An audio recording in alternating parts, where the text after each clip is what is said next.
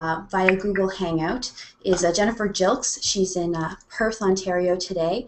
And hi, Jennifer. Thanks so much for joining us. You're welcome, Mary. I really appreciate you taking the time because we're wrapping up our Why Poverty series here at TVO that TVO is participating in. And as part of that series, we had put out a call on social media asking, our viewers and our followers, what does poverty look like in your community? And you replied to that call and you sent in a photo, which we're just going to bring up now, which moved me and also moved my colleagues. It was one of the responses that really stood out and had a real impact on us here. And just want you to explain what this photo is and what we're looking at. Well, we were living in Muskoka and we were delivering Meals on Wheels. We ended up becoming friends with a neighbor, and this neighbor had such severe issues. He had lots of support in the home, but within that situation, he had addictions and he had health issues. He was over-medicating and having he would have deliveries of beer. And so we went one day to visit. We were walking his dog because he couldn't possibly walk his dog anymore. And you can see the mess. The caregivers that were hired by the government were not reporting to the powers that be the situations they were finding. And if you look at it, you can see that he was a smoker and he was a drinker. He met us at the door one day, and you can see that he was having issues with his digestive system, and they weren't washing his sheets because there wasn't another caregiver to come in and do it. The place was absolutely filthy. His refrigerator, which is a big sign of poverty, addictions, and healthcare issues, it had all of the Meals on Wheels from the past week, and he hadn't eaten them, so he wasn't even eating. And what really concerns me about this kind of a situation is that the Privacy Act, FIPPA, F-I-P-P-A, the Freedom of Information, it is precluded by the PHIPA, which is the Personal Health Information Protection Act. And healthcare workers can come in and say he's a danger to himself. This is self-abuse. His family didn't know what to do. Neighbors were coming in and enabling, and we were trying to speak truth to power. And that doesn't happen with people in poverty. The healthcare profession, they are so afraid of interfering. They're so afraid of FIPPA rather than coming in and realizing he was a danger to himself. He was addicted. He met us at the door one day, and all he was wearing was a sweatshirt and no pants. And he had his dog, his German Shepherd, in the house that wasn't being cared for. Neighbors were buying dog food. It was just like one layer of complication after another, and everybody afraid to step in and say, this man needs help. The physiotherapist came in, and we wanted to call 911 and get him off to hospital because he was in such a bad situation.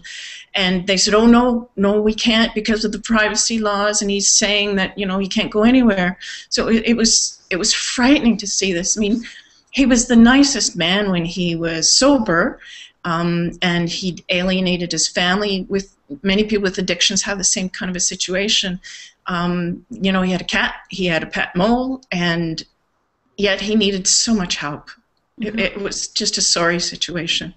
And I should mention, Jennifer, that you're a hospice volunteer, a retired teacher, and a blogger, and you've had a lot of experience dealing with a variety of clients, whether they have, addiction issues, mental health issues. But what interested me about this is that you responded not by saying this is, a case that I've dealt with. You're saying this is what poverty looks like to me. Tell me a bit about what it's like working with the clients you do who are below the poverty line, what added stresses and circumstances they have to deal with.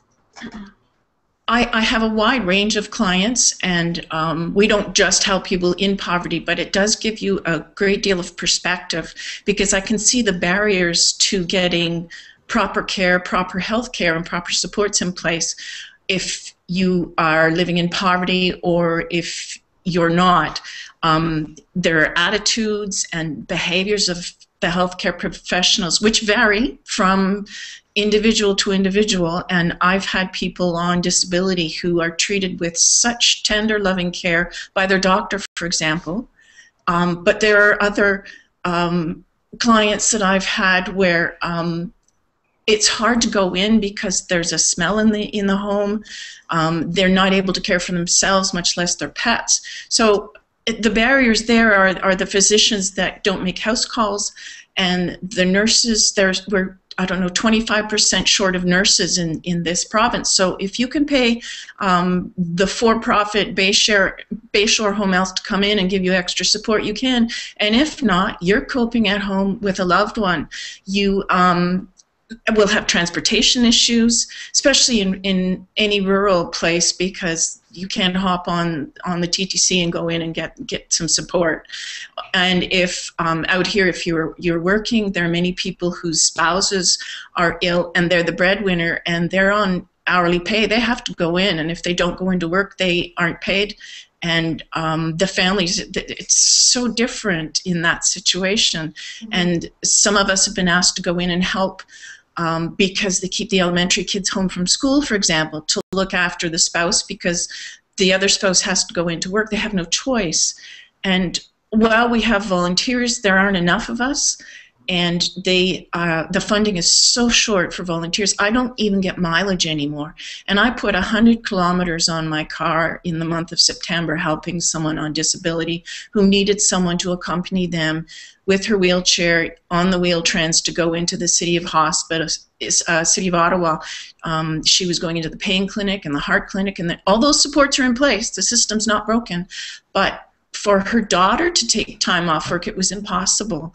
And so that kind of situation is where we're doing the best we can, but we are short in many ways. You write quite a bit about end-of-life care, and I know that you have authored a book about your own experience with a parent dealing with end-of-life care. But I would suspect that for someone below the poverty line who doesn't have the resources, end-of-life care, I would assume, would be even more challenging than it already is. And I'm wondering what you see or what you would recommend are the steps that we need to take to provide these people with resources. As you mentioned, volunteers are short. So what do you see as the next steps to, alleviate that? Three things. First of all, I really believe we need patient advocates, and that's what I consider myself to be. Whenever I go into a client's home, I give them a copy of my book because it shows my journey from the beginning to the end. Mom died at home and Dad died in long-term care, so I have that spectrum. That's the first thing I do, and then I try and give them information, and they simply don't have the information. They don't know where to go for the information. Simple things like I had a World War II veteran living in a retirement home, and he didn't have much money, and the retirement home was promising the family they could manage, but the man was starving to death because they didn't have the personnel to be able to feed him at lunchtime. They had care coming in morning and night, but not at lunchtime in this for-profit retirement home. So simply buying something like Ensure or Boost or any of the other supplements, because he had no teeth. Again, dental care has been an issue, especially with the people of that generation. A lot of the families around here haven't had dental care. So it's dietary, that sort of thing. So the socioeconomics of not being able to get these supports, whether it's small supports or supplements, or the government does provide money for all sorts of physical supports. But, for example, they're touting this $1,500 tax credit, and yet if you want to put in a wheelchair ramp, it's extraordinarily expensive. If you want to put in one of those tubs, they're $5,000. So those are some of the barriers. I think from physicians who are not well trained in geriatrics. We're so short geriatricians. We have so few specialists. It's a very complicated specialty because they are complex care. Pediatrics, geriatrics, both are very, very complex, and yet we don't have very many people that understand geriatrics and end-of-life care. I also think we need to do personal support worker PSW regulation. There are people in there caring for our end-of-life clients, the residents of long-term care, for example, and they're all being treated the same because the PSWs have, a 14-module certificate. They don't understand about end-of-life care. They don't want to take the time. We don't have enough of them to get the resident from the bed into the wheelchair.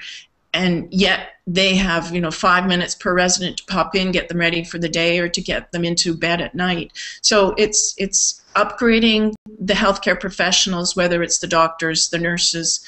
We have nurse practitioners attached to long-term care, but of the long-term care in the province, 500 of the 600 are for-profit, and they are making decisions, some of them at head offices, and some of them are treating the poorest of the poor with very little dignity, and that really concerns me. The attitudes towards people, they simply don't understand that when you're in end-of-life care, you need to be respected, and your decisions need to be understood. Mm-hmm. Well, I hope that this is the first of many conversations we'll have online here at the agenda and on the broadcast about end-of-life care and people below the poverty line. And thank you, Jennifer, for joining us today and giving us a start in that. Well, thank you for listening. We have to fight for those living in poverty. Thanks so much.